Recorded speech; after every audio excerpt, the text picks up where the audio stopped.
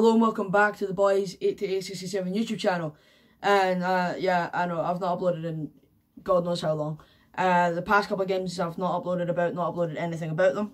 But if you are a follower of the Instagram, I've been keeping up to date with that. So yeah, the Hibs game was obviously today. It was a game we must have won.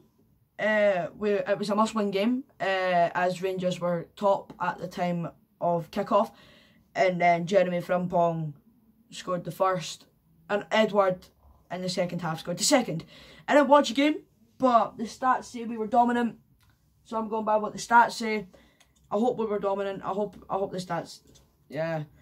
The stats say we were dominant. Had more possession, more shots on target.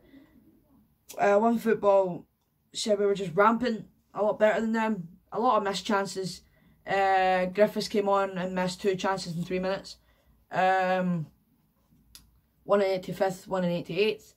A lot of times it would pop up saying Edward missed an open chance, or James Forrest would miss a chance wide, or their keeper would save it, which obviously we don't want to have. The team was weird. I thought we put our full strength, but then it was Gordon, Bauer.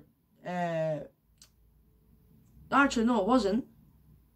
It was Gordon, Ayer, Beaton, Julian, Bolingoli, Frimpong, McGregor, Brown, and Sham, Forrest, Edward.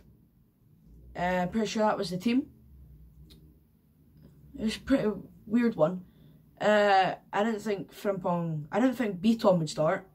I thought we'd played 4-2-3-1 with Frimpong playing right back, you know, where he's meant to play. But we won the game, and he played well, scored the opener. Opened the scoring, we ended up being dominant for the whole game. But I want to talk about the Green Brigade and their banner. Obviously, if you saw the banner, it said, Tories not welcome, fuck off Rod. There'll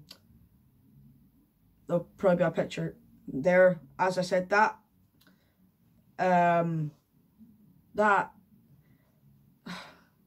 Yeah, Rod Stewart supports the Tories, and fuck the Tories, but I don't think we can go hating a guy because he supports people.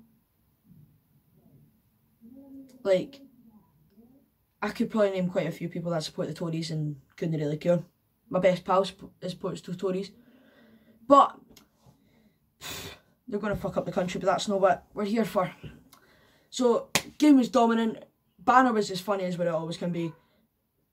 That's all I have to say. Peace out.